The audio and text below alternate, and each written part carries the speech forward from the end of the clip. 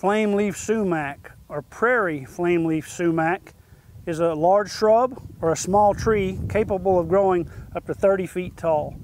The bark is smooth and gray. The leaves are deciduous, alternate, and compound with long, narrow, and pointed leaflets. Leaf color is light green in the spring and the summer, but turns a brilliant, bright red in the fall.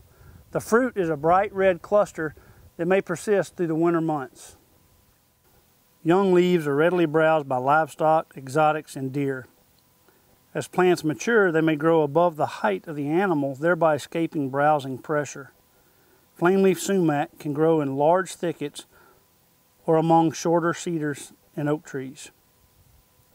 Leaves are long and narrow, pointed at the ends, in odd number, with a single leaf placed at the stem tip. Crude protein of new leaves average 23%, while mature leaves may range throughout the spring and the summer in the 11 to 14% range.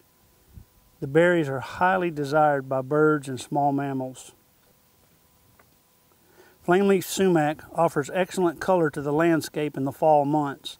Young and mid-sized plants offer good forage for livestock and wildlife, while taller trees offer berries for the birds. In some instances, thinning or removal may be required when huge thickets persist or as it begins to destroy fence lines. Chemical application is preferred since flameleaf sumac spreads underground by root sucker and rhizomes and above ground by seeds. Prescribed fire will actually help spread the plant, thus its name, when the heat from the fire scarifies the dormant seed laying in the thatch below.